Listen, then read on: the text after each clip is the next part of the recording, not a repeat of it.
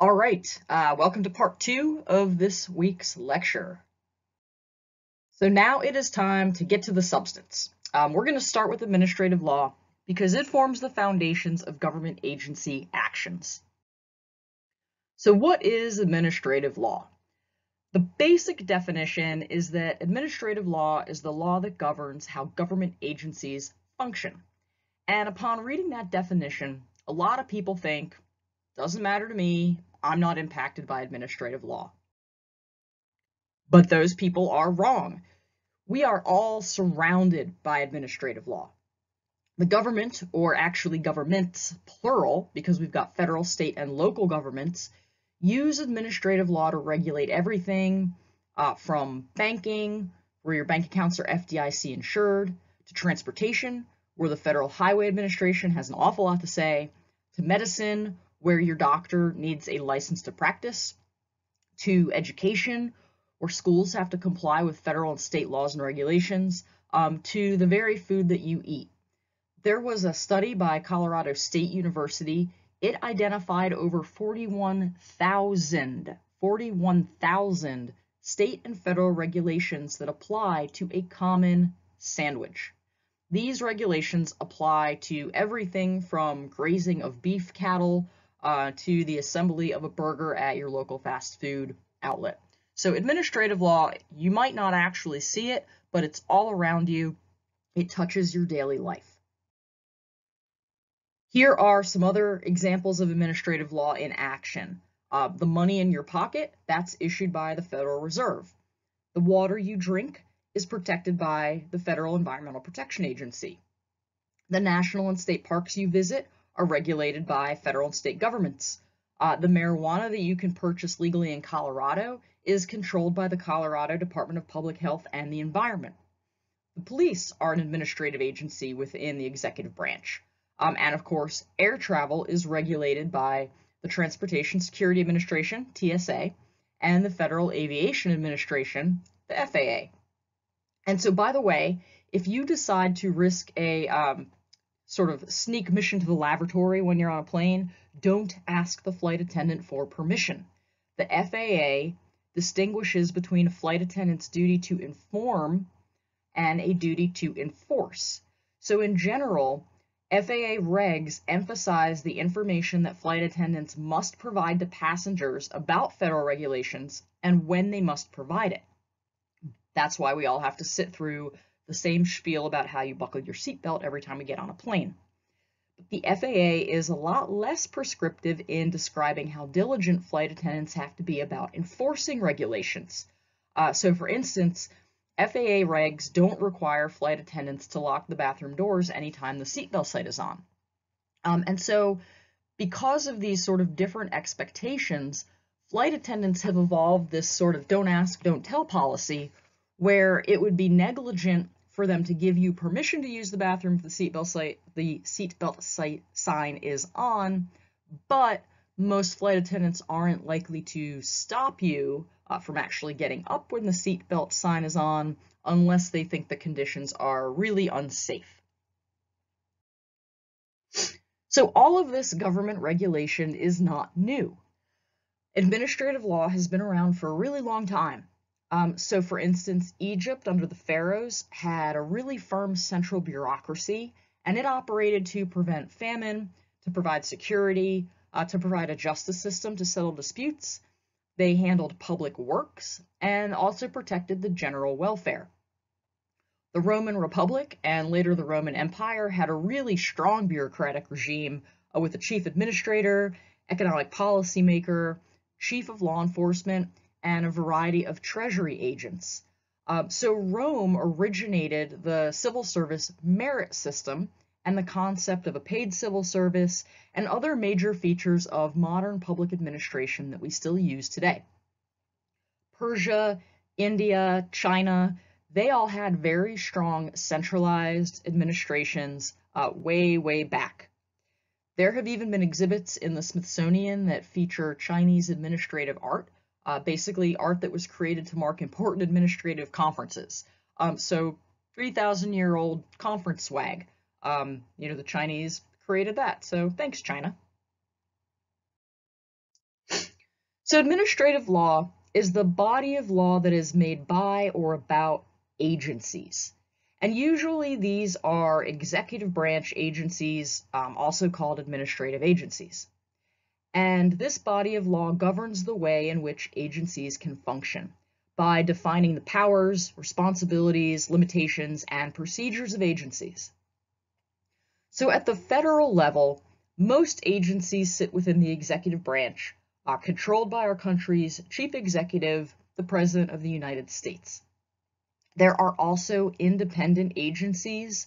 They still technically sit in the executive branch, but the president has substantially less control over them.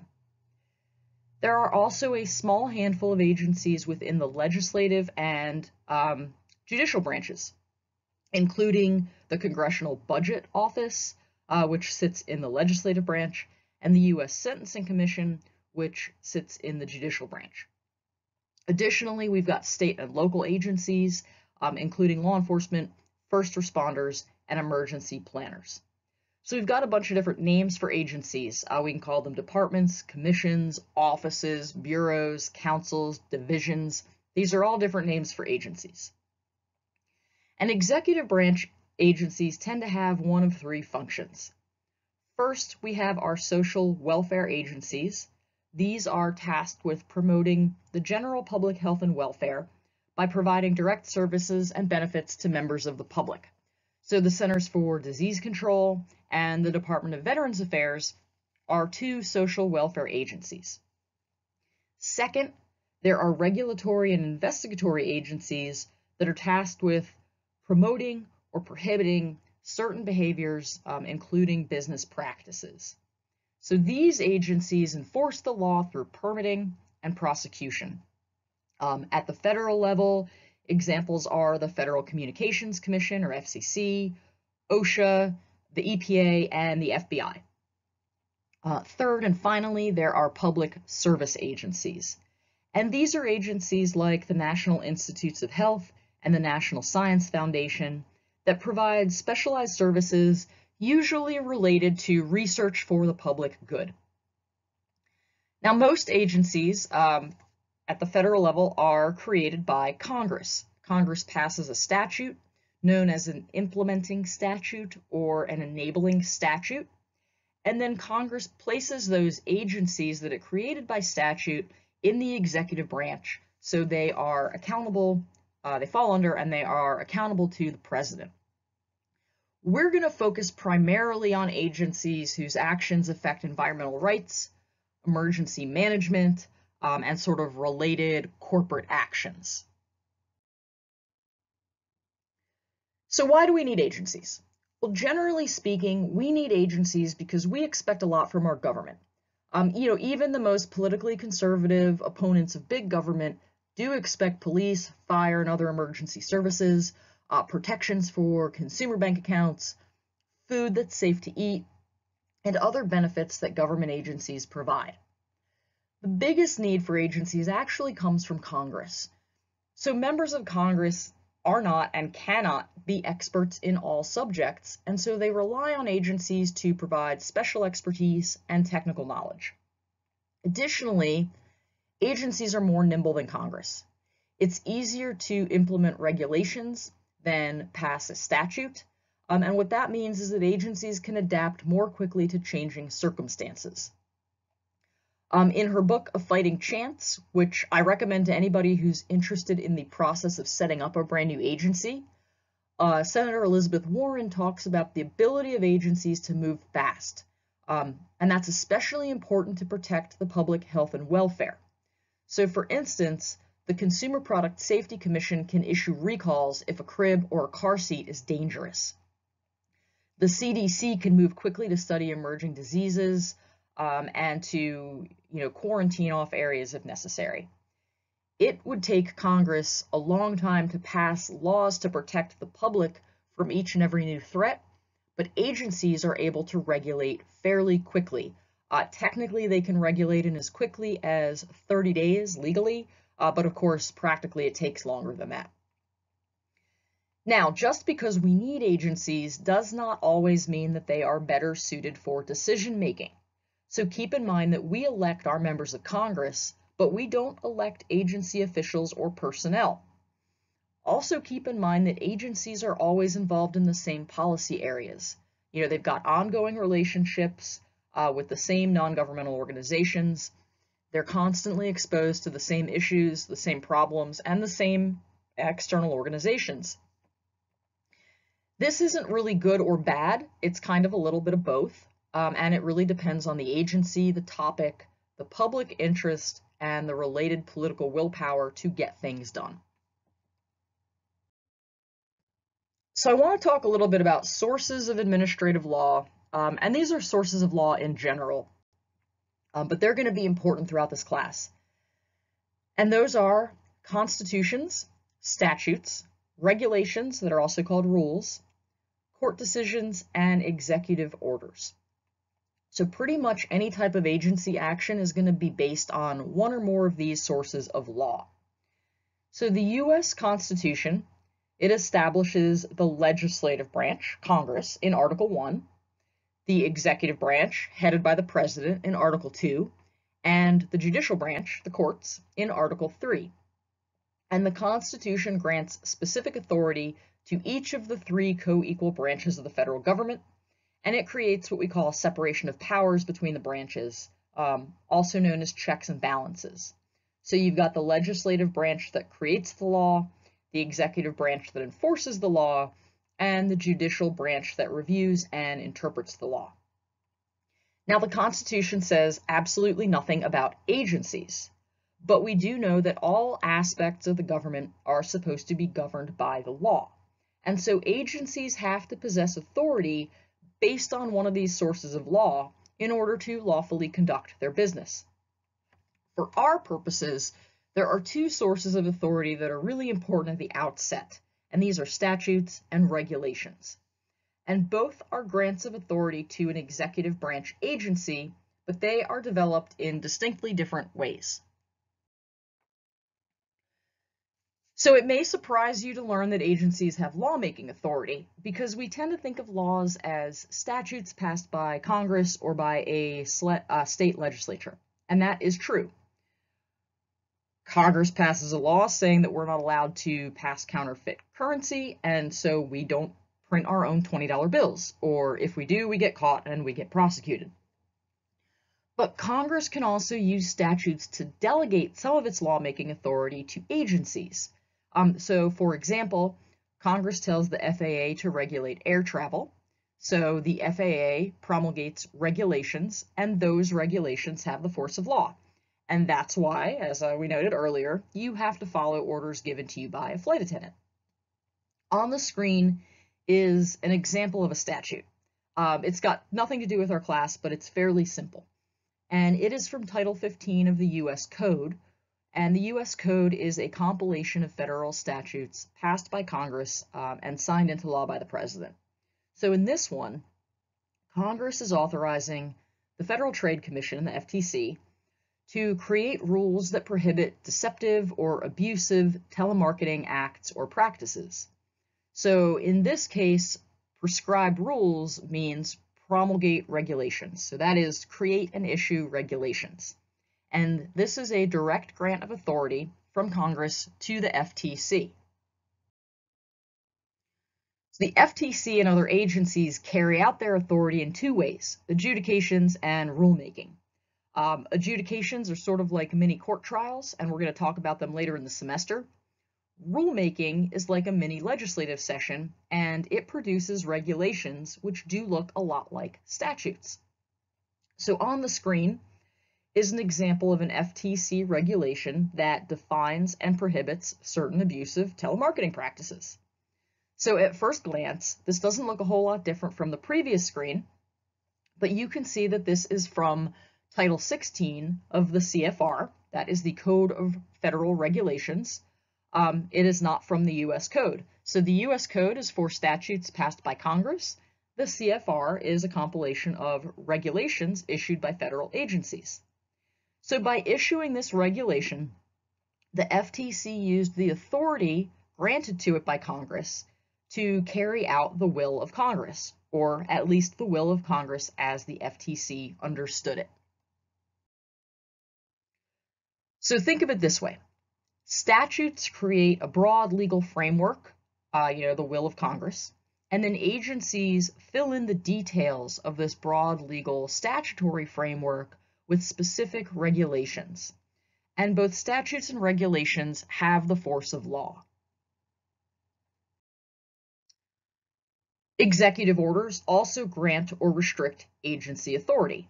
So on the screen is just one example of an executive order. So this is one of the ways, executive orders, that the president can order the executive branch, the various administrative agencies that report up to the president, to enforce the law. This particular EO was issued by FDR back in June of 1941, and it requires fair employment practices in defense industries.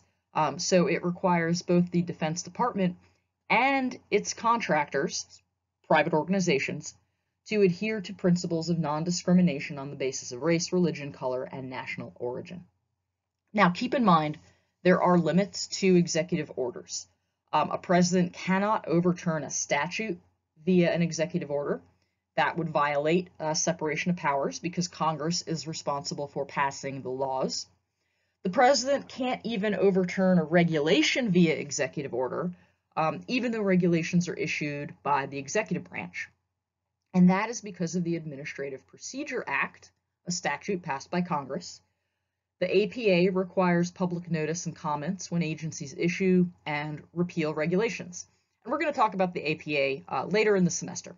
It's actually pretty short and sweet, but very, very important for the functioning of our executive branch. All right, now we're going to get into environmental law, which is the study of the ways in which humans interact with the earth, its resources, and even with each other. Environmental law encompasses all different sources of law. You've got statutes passed by Congress, regulations issued by agencies such as the EPA, case law, that's the opinions written by judges, that forms the basis of our nation's common law, which is judge-decided law. This is something that we get from ye olde England. Environmental law has executive orders. So for instance, in March of 2017, President Trump ordered the EPA to start reviewing the Clean Power Plan. Even constitutions matter to environmental law. Environmental law taps into rights granted to us by the federal and state constitutions. Okay, so what is environmental law? It's the law that governs how we use and protect our environment. That's a very basic definition of an incredibly important field of law. Our quality of life really depends on being good stewards of the environment. And this should not be a controversial statement, nor should it be a partisan one. Back in 1984, Ronald Reagan, in his State of the Union address, he said that, and I'm quoting here, "The preservation of our environment is not a liberal or a conservative challenge. It is common sense." And so protecting our environment should not be controversial, but sometimes it is. And sometimes this is because people of good conscience have different opinions and priorities. Sometimes it's because of human greed, and a lot of times it is because of a lack of understanding. So throughout this course, I really urge you to put yourselves in the shoes of others. Pretend that you are a resident of New Orleans, 50% of which is below sea level. Pretend that you're a fourth-generation cattle rancher in Montana, and your family's also grazed on the same lands. Pretend you're a Native American with ties to the land that go back thousands of years. Pretend you're a miner in West Virginia, and your livelihood depends on the success of the coal industry. Or pretend you're a manager in an oil company, and the jobs of 50 of your neighbors depend on your business decisions. Pretend you're the parent of a 10-year-old living in Flint, Michigan, unsure of whether your child's been poisoned by lead in the water. And I ask you to do this because if you could put yourself into other people's shoes, you're going to have a better understanding of why environmental law poses such thorny questions, and hopefully a better understanding of the way to obtain results that are mutually beneficial for all aspects of our society. So much like with administrative law, we tend to think of environmental law, we in the US, we tend to think of it as a recent development, but it's not. Environmental regulation began way back in Roman times because of the need to protect the water supply. The public health aspects of environmental law continued throughout Western Europe, even during what we tend to call the Dark Ages or the Middle Ages. So there were catastrophic events like the Great Famine and the Black Death. Also the fact that people were at the time living through what we now call the Little Ice Age. These events made people think about the environment in more nuanced ways, rather than simply fearing it. Throughout a lot of human history, we have been afraid of our environment, and often for good reason. Fires, earthquakes, volcanic eruptions, harsh storms, droughts, and other environmental disasters are scary things. But over time, humans became aware that they had an impact on the environment. So this is why in the 1300s, England prohibited burning coal within London's city limits, and it also required Londoners to properly dispose of waste. Later, during the Renaissance, Queen Elizabeth I of England recognized that everybody has a right to use air and water. These are things that belong to the people. Switching over to the American colonial period, people like William Penn, Ben Franklin, and Thomas Jefferson gave a lot of thought to both taming and protecting the environment for future human use. So, for example, Pennsylvania passed laws requiring the preservation of forests and other wild lands. Ben Franklin fought against the practice of just dumping waste into rivers, with no thought of how it impacted communities downstream. All throughout the Industrial Revolution, which really started in Britain, the British enacted laws to reduce the negative impacts of coal and chemicals. And possibly in response to that Industrial Revolution, in the 1800s, American transcendentalists, led by people like Walden and Thoreau, found a spiritual aspect of nature.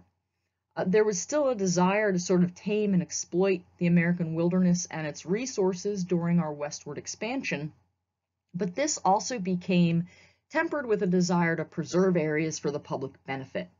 So throughout the 1800s in the US, national parks and national forests came into existence. Americans at that point identified with this frontier attitude because of westward expansion, but the frontier by this time had pretty much disappeared, and so Americans started thinking seriously about preservation and land management. In 1905, under Teddy Roosevelt, the USDA created the U.S. Forest Service to manage public lands for the greatest good and the greatest number of people. After World War II, as more Americans traveled the country and got to experience our national parks and our various sort of environmental landmarks, our preservation movement gathered steam. A defining moment of environmental law came in 1962 when biologist Rachel Carson published Silent Spring, and that was an examination of environmental damage caused by pesticides. In response to that book, and really like the public outcry that book created, the U.S. federal government began to regulate pesticides for the protection of human health and the environment. So prior to that, states and local jurisdictions handled most environmental regulation. And that not only created a patchwork of laws that varied from region to region and even from town to town, but those laws were just not sufficient to deal with pollution that was spreading from other jurisdictions. So throughout the 1960s and 1970s, Congress enacted a variety of environmental laws that we now take for granted, like the Endangered Species Act and the Clean Water Act. These laws impacted public lands, but also lands that were owned privately. Now, while most Americans agree that clean air, clean water, things like that are important, the way that our federal agencies have implemented these laws has often been controversial because of their impact on property rights, and later the rise of the NIMBY movement, so that's the not in my backyard. Gridlock in DC and a general breakdown of bipartisanship, over the past decade or so, it's really forced federal environmental laws and regulations into a holding pattern. And currently, particularly under the Trump administration, most regulatory actions have been aimed to deregulate rather than create new regulations. And in part, that is because regulations, along with everything else, have become really politicized over the past few decades. Now, certainly there are policy arguments that play out via regulations, and that is appropriate, and we need to have competing policy arguments because these topics are just really complicated. But the existence of regulations themselves should really not be a partisan issue. The government exists to protect the health and welfare of the public, and reasonable, thoughtful regulations should do just that. They should protect the public health and welfare while also allowing for innovation and a free market. So as we attempt to apply environmental laws to address our current environmental problems, we need to understand some of our common underlying causes of those problems in order to legislate and regulate effectively. So we have to tackle issues of scientific uncertainty, market failure, mismatched scales, our own cognitive biases, and or some non-traditional interests. And I caution you, don't ignore the or. There's often, and perhaps always, more than one underlying cause of any given problem. Scientific uncertainty, and along with our current and unfortunate distrust of a lot of science, this is a major theme in environmental law and regulation. Science continually evolves as scientists gather and analyze more data and rework past assumptions in light of new data. But science takes time and money, and there's always some level of uncertainty because environmental problems are complex, and honestly, uncertainty is really baked into science. That's why we've got the scientific process. Uncertainty is especially problematic for new products and technologies because we don't have the benefit of studies over time. As I mentioned, Congress can't do everything. Relatively few elected representatives are scientists, and that means that Congress and state legislatures, they lack a lot of technical expertise necessary to even understand complicated issues, let alone know how best to resolve them. And again, this is in part of why we've got agencies to provide this expertise. But even if Congress were comprised entirely of scientists, that doesn't mean that they would all be in agreement. Even when scientists agree about the existence of a problem, and maybe even the cause of a problem, there are good faith disagreements on the best way to correct the problem. Additionally, Congress is supposed to serve its constituents, all of them, and we all tend to have competing views on environmental issues and everything else. And as you'll read in the book A Civil Action, scientific uncertainty poses special challenges when it comes to holding polluters liable for the harm caused by their pollution. It's really difficult to establish scientific baselines in humans. Just because something causes cancer in mice doesn't necessarily mean it does the same in humans, and obviously it is unethical to experiment on human beings in order to establish a baseline. As an aside, that's another area where administrative law comes in. There is, for example, a federal common rule for the protection of human subjects. All federally funded scientists, and well, really hopefully all scientists in the US at least, abide by that common rule to make sure that they are protecting humans who are involved in their studies. So as we'll see in a civil action, and also in a lot of class action lawsuits that stem from pollution, some of which we'll cover in this class, there is this uncertainty. Did somebody get cancer because they live in a highly polluted area? Or are they just genetically predisposed to getting cancer? Or maybe they smoked cigarettes or they applied pesticides in their home garden. There are a lot of different potential causes of cancer and other medical conditions. So companies that are targeted with lawsuits, such as the Woburn case that we'll read about in a civil action, or the class action suit against PG&E that was featured in the movie Erin Brockovich, companies often use scientific uncertainty to their advantage. And scientific uncertainty also makes it challenging for policymakers to tackle complex environmental problems, especially when these problems stem from multiple intertwined causes. And we're not able to predict the future, but oftentimes our policymakers, they need to make decisions about environmental conditions today. So our textbook talks about the precautionary principle, and that counsels caution in the face of uncertainty. Don't take action if action could lead to harm. But too much caution leads to inaction, and that itself can be detrimental both to the environment, so for instance, see our current climate change problem, and inaction is detrimental to the economy because businesses need to understand the regulatory schemes with which they need to comply. And so at some point, policymakers need to choose which risks to accept, and they also need to accept the fact that they could be wrong when they make those decisions. Another issue relates to market failures. So protecting the environment benefits society. It benefits both people and it benefits companies. After all, a company can't make money if all of its customers are dead. However, as noted in this week's assigned reading, the market has failed to address a whole host of environmental issues.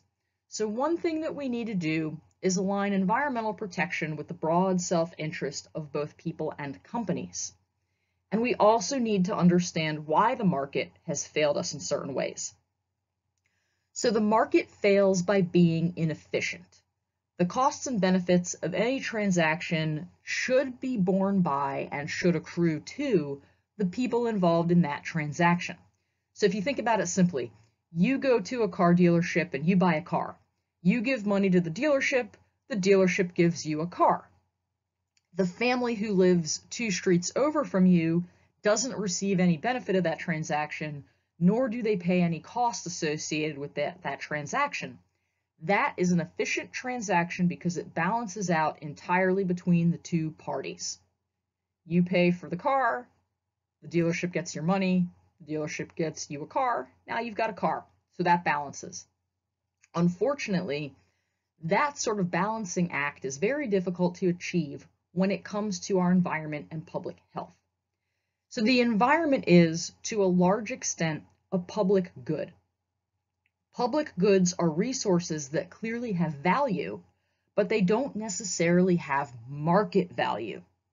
And if something has no market value, then we really can't expect the market to appropriately regulate it. Additionally, there are problematic phenomena that attach to public goods. The free rider problem, the tragedy of the commons, and the challenge of collective action. So most of us know about free riders. These are the people who don't pay for resources, but they gain benefits from it. So any of us who listen to NPR but never get around to donating, during the NPR membership drives, we are free riders. We're not paying for public radio, but we benefit from it. Most of us have also heard about the tragedy of the commons, where overuse of a common resource by a few people eventually leads to a depletion of that resource for everyone. We don't hear about challenges of collective action as much, but it boils down to the fact that the more parties involved in a transaction, the more difficult it is to come to an agreement. Think about the car buying example. If you and the dealership also had to get input on make and model of your car from your neighbor 2 streets down, or even your next door neighbor, then things get bogged down. Maybe you want a red Mustang, but your neighbor hates the color red and asks that you get a black one instead. Maybe your other neighbor thinks that sports cars are a waste of money and they burn too much gas and they want you to get a Prius. So suddenly it's more complicated than paying for a car and receiving a car. And that is the problem, one of the challenges of collective action. More people, more difficulty in coming to a single mutually beneficial solution. So free riders, tragedy of the commons, and this challenge of collective action, these are useful in understanding the concept of environmental externalities. So externalities, they are unintentional side effects of an activity that impact people other than those people who are directly involved in the activity. In the environmental scheme, they are costs that are borne by the public, not by the private entity responsible for those costs. So for example, a factory has to pay for its operations, but it doesn't have to pay for the use of the air, and it doesn't have to pay usually for harm caused by factory pollution. Pollution becomes an externality, and in this case, it's a negative one because it can harm the public. There are also positive externalities. You can think of these as good side effects. A group that cleans up a local stream creates benefits for people who had nothing to do with the cleanup effort. That is not necessarily a problem, but it can lead to the free rider issue where we just assume somebody else is going to take care of it. So one solution here in the environmental arena is to internalize the externalities. And what that means is we need to include them in the cost for the people who are engaged in the activity. Make a factory pay for the harm it causes, and it's going to find ways to cause less harm. If you live in an apartment, I want to think about this just from a personal perspective. If you live in an apartment where your rent covers electricity and heat, it doesn't matter to you if you pump the heat up to 75 degrees in the winter or you blast the AC constantly in the summer because you're not paying for it. But once you move into a house or to an apartment where you've got to pay for your utilities, you tend to conserve electricity because you don't want to get hit with a $400 electric bill at the end of the month. So as a society, we need to align environmental protection with broad self-interest so that doing the right thing for the public and the environment is also doing the right thing for our bottom line. Mismatched scales are also problematic. So a lot of the problems encountered by our society in managing natural resources arise because of a mismatch between the scale of management and the scale of the ecological processes being managed. So these are problems that occur when planning for and implementing conservation activities is at a scale that just doesn't reflect the scale of the conservation problem. Not recognizing and accounting for these challenges when planning for conservation can result in actions that really don't address sort of the multi-scale nature of the problems, and they don't achieve their objectives. So as an example of mismatched scale, think about recycling. Many of us accept the fact that we should recycle our plastics and our glass, and we do. But individuals are just no match for huge companies. We can recycle absolutely everything, but it's a drop in the ocean compared to the amount of plastic being churned out by companies. That's not to say that we shouldn't recycle, because we should, but we need to recognize that individual recycling alone isn't going to be sufficient to address the scale of the problem. Earth, it's a complicated web of entangled ecosystems, and we as humans still don't fully understand them. There's that scientific uncertainty again. The distribution of our natural resources and our ecosystems, these don't follow our man-made political boundaries. Rivers flow through multiple states and countries. Each of those has its own distinct need to use water for drinking, washing, agriculture, manufacturing, and waste disposal. Pollution doesn't follow political boundaries either.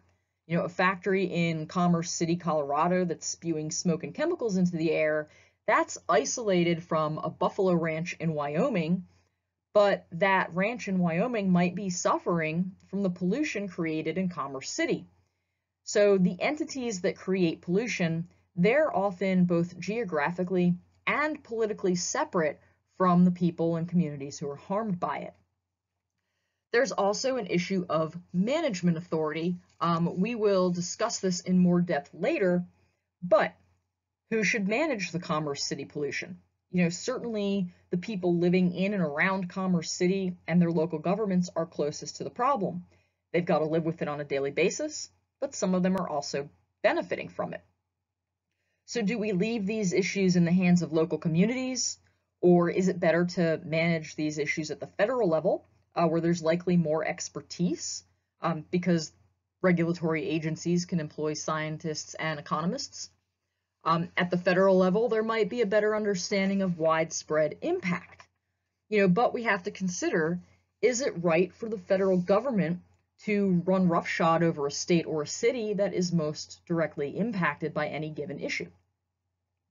Economic boundaries, this is another issue. We have a global marketplace.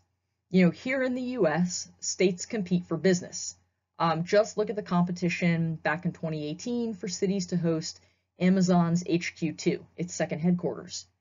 Some people think this creates a race to the bottom, and you can think about this outside the environmental context. Think about taxes instead. States give huge tax breaks to corporations. If Maryland knows that Virginia is offering $5 billion in tax breaks to Amazon, maybe Maryland's going to offer $6 billion instead. Then Delaware might offer $7 billion.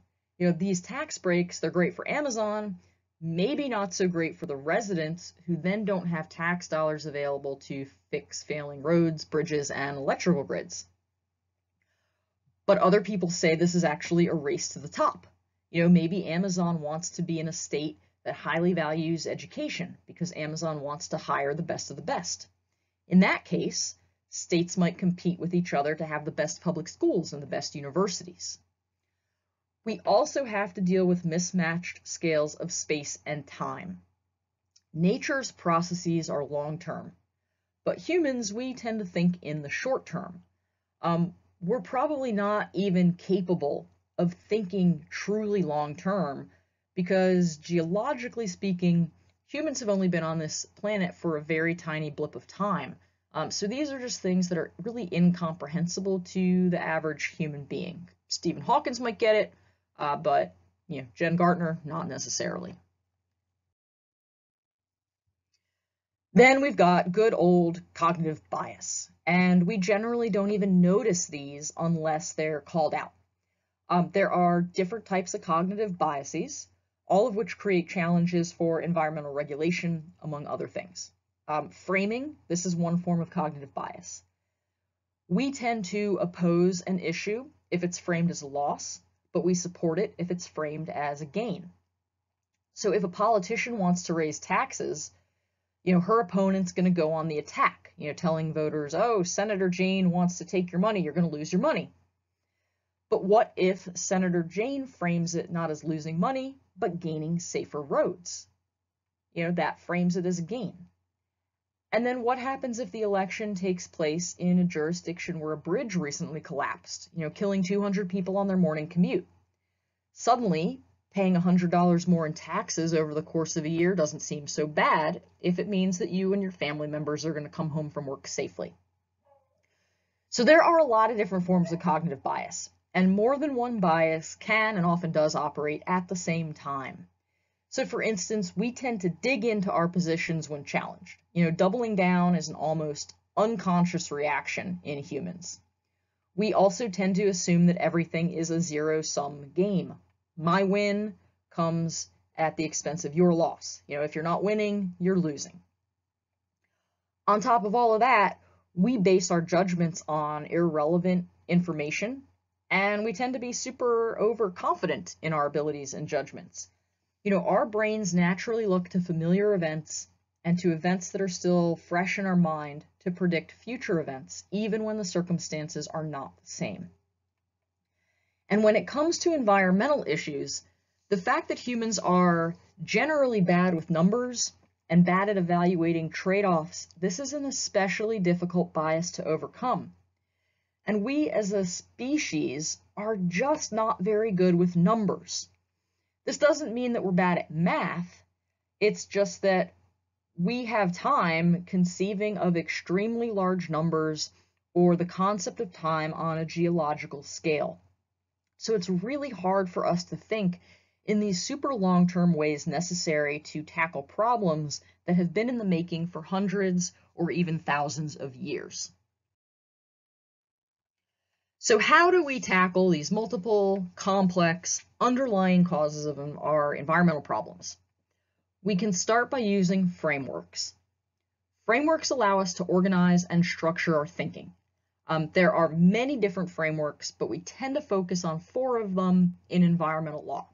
And those are the environmental rights or ethical framework, sustainable development, utilitarianism or cost-benefit analysis, and then 4th, environmental justice.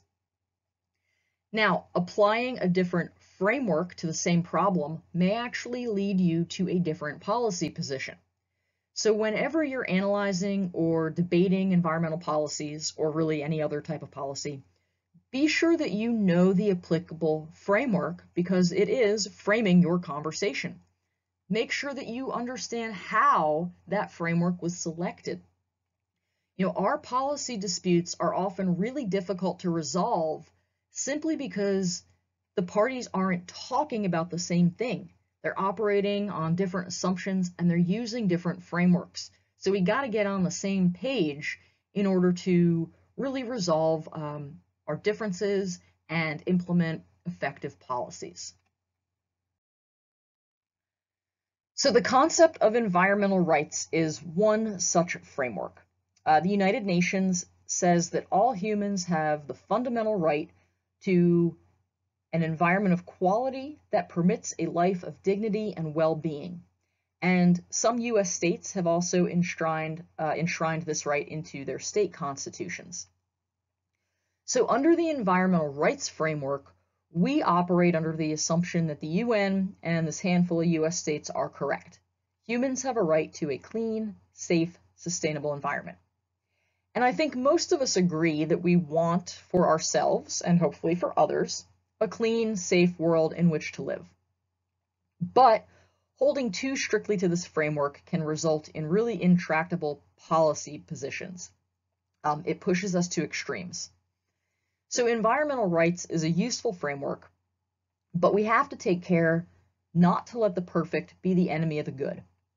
It's noble to want a perfect environment for every human and every animal on the planet, but it's not realistic. And policies only work if they take into account the reality of the world in which we live. And as we've discussed it so far, the environmental rights framework focuses on humans, not just those of us currently living, but also on future generations. But humans are just one species of animal. So what about others? Do non-humans have environmental rights? Fairly recently, scientists and ethicists have recognized that certain species are non-human persons. And that list includes dolphins, whales, chimps, great apes, and even certain species of parrots.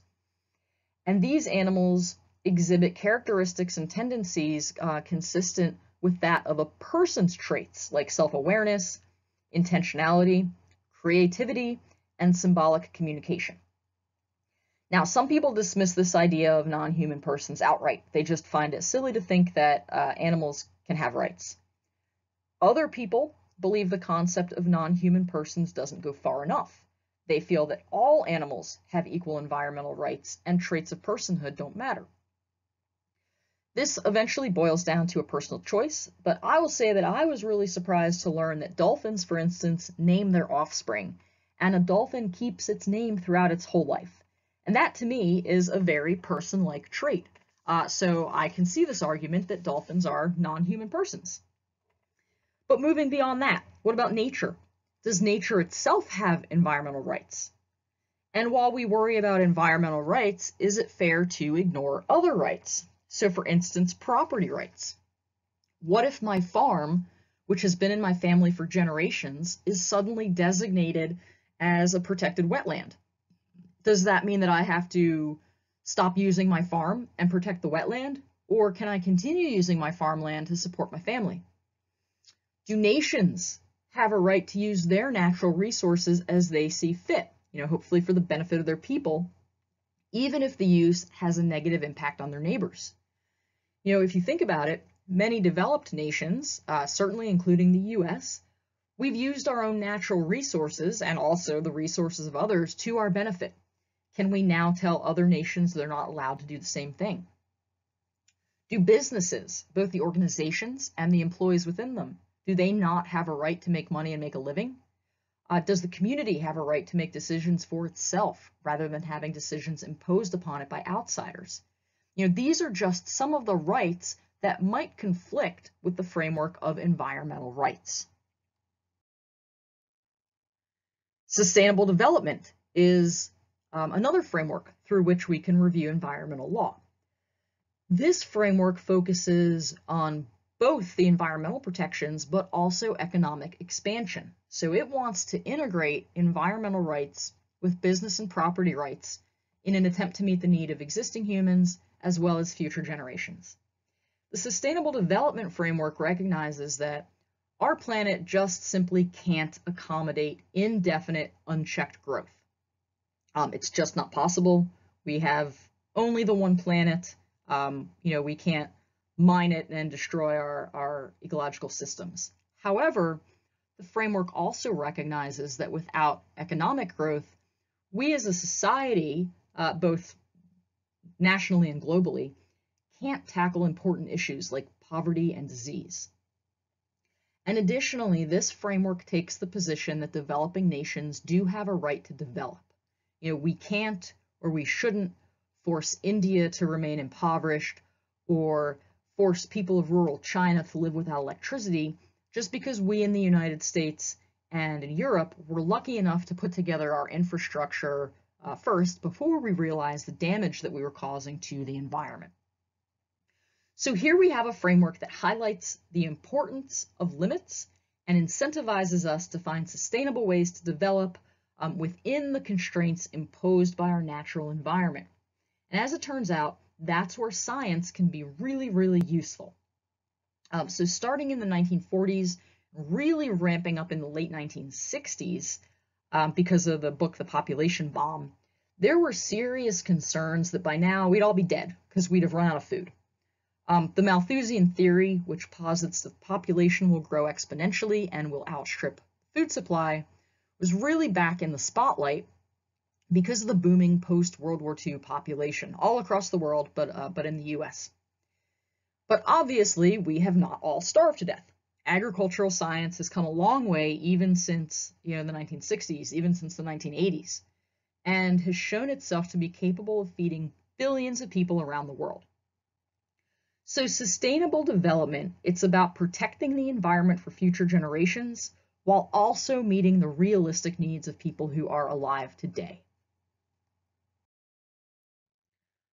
Our third framework provides a dose of utilitarianism, cost-benefit analysis. As the name implies, this framework balances the costs and benefits of environmental policies. So it's not that simple in practice, but in theory, a policy whose benefit exceeds its cost should be implemented, and a policy whose costs exceed its benefits should not. Government regulations tend to be based, at least informally, on some version of a cost-benefit analysis. But this requires placing a monetary value on items that are hard, if not impossible, to quantify, such as the cost of human life. Does it matter if that life is 2 years old or 102 years old?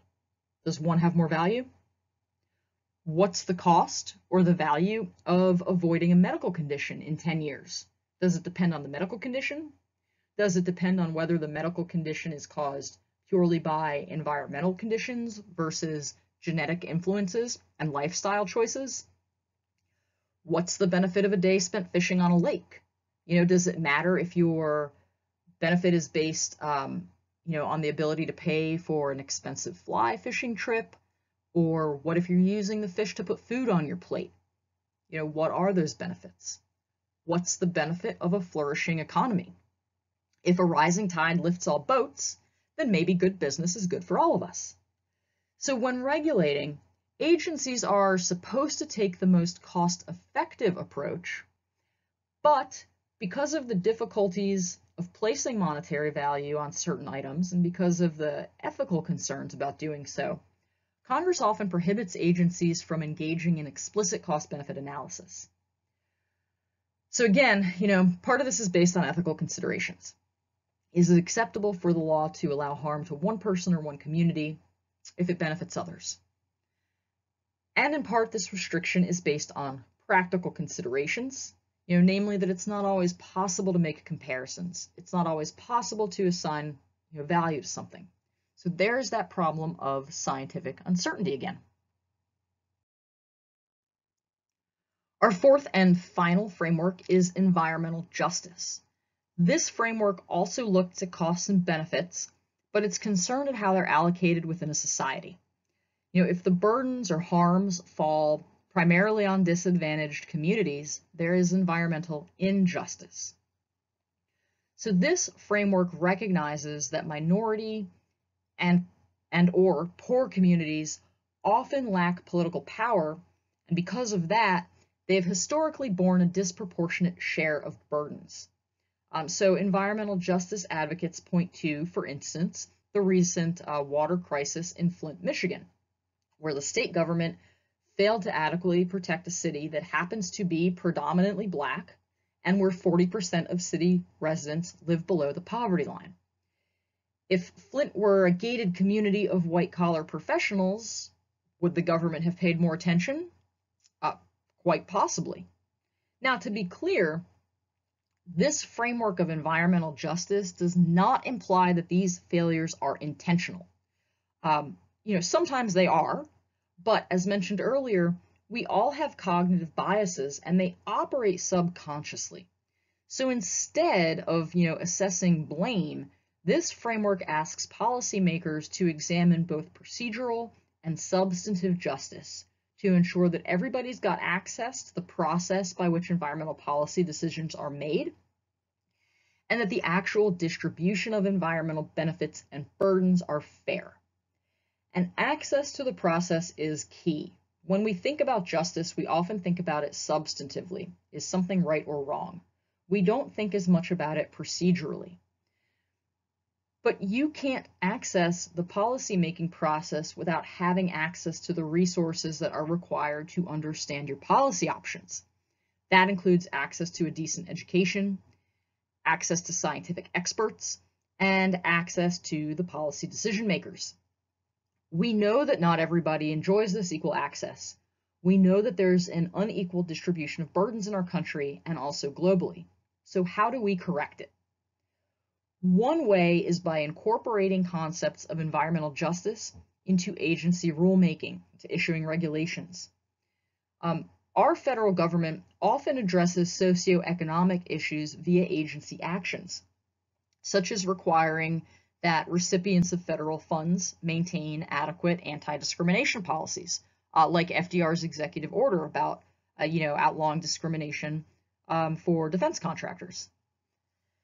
So to correct historic as well as current environmental injustice, agencies are required to identify and address any disproportionate impacts, even the unintentional ones, of a proposed regulation when that regulation might adversely affect human health or the environment. Okay, now we're going to turn incredibly briefly to the law of all hazards management, which focuses on disasters, how we prepare and respond to them, and how we attempt to avoid them.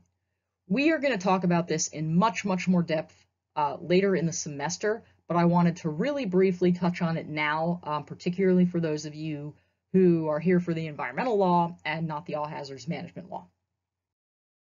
Okay, so what is all hazards management? It is an integrated approach to emergency preparedness. It focuses on developing the capacities and the capabilities required to respond to a whole spectrum of emergencies and disasters, both natural and man-made.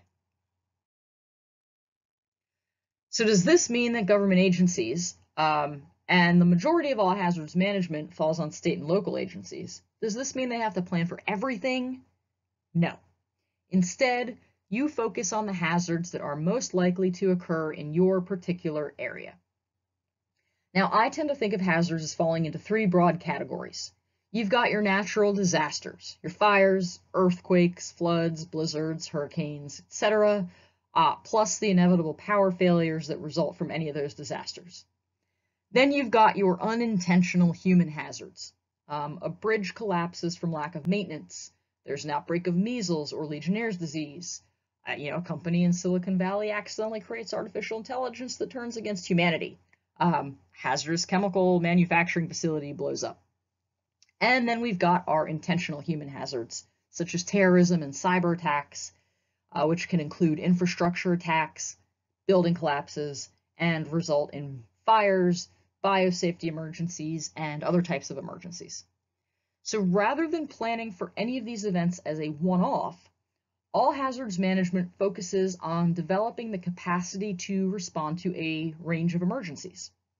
It doesn't matter whether you experience an earthquake, a bridge collapse, a massive transportation accident, a bombing, regardless of what happens, your local hospital needs to operate efficiently and effectively to save human lives in any of those situations. It probably needs a backup generator in any of those situations, just in case. Your emergency responders always need access to the scene, they need to be able to establish a perimeter, and they need the correct protective gear. You've got to establish a command hierarchy, and agency personnel need to know and trust each other. So all hazards management is about preparing to effectively protect the public health and welfare by planning for operational continuity regardless of the emergency. And it always involves a coordinated, cooperative process of matching urgent needs and available resources. So why are we combining all hazards management and environmental law? So they actually operate in tandem in a lot of emergency situations. So emergency managers, like all agency officials and personnel, have to operate within prevailing laws and regulations. In the US, the primary federal law for all hazards management is the Robert T. Stafford Disaster Relief and Emergency Assistance Act, known as the Stafford Act. At all levels of government, the Stafford Act and related state laws assign responsibilities for the main tasks that have to be accomplished in emergency situations. And emergencies can easily trigger environmental laws. So for instance, if a chemical factory explodes, you have an immediate emergency at and around the factory, but there's also a really high chance that chemicals are going to leach into the groundwater or pollute the air, triggering oversight and remediation by the EPA and other environmental agencies, including those at the state level. Additionally, the physical environment is a key consideration in all hazards management. So emergency planners need to understand how the natural environment is likely to react and how disasters might be aggravated by factors in the human environment, such as the placement of water treatment facilities or hospitals, or even factors like decision makers have been underfunding emergency planning or underfunding our infrastructure. So ever since I first started preparing this course about a year and a half ago, I've really been constantly surprised by the overlap in environmental law and all hazards management law. And you'll probably notice it yourselves when you and your classmates post news items. There's just a lot of overlap. Okay, congratulations. You have made it to the end of your first lecture of our course. There are no graded items due this week, but I would like you to respond to the survey on discussion group size. This is a fairly large online class. We've got nearly 30 students enrolled. So typically, I run online discussions just as one big group because that's how we would do it in a face-to-face class. But typically, I've got closer to 20 students. So I want to know if you prefer one big group discussion, two still rather large groups, or three smaller groups, or if you don't have a preference at all. You can also get started on discussion one, which is going to be due at the end of next week. And you should make sure that you start reading a civil action in time to be ready to discuss it the week after spring break. So thank you so much. I look forward to getting your feedback on that survey. I'll start checking the discussion boards, and so I will see you on the discussion boards. Have a great week.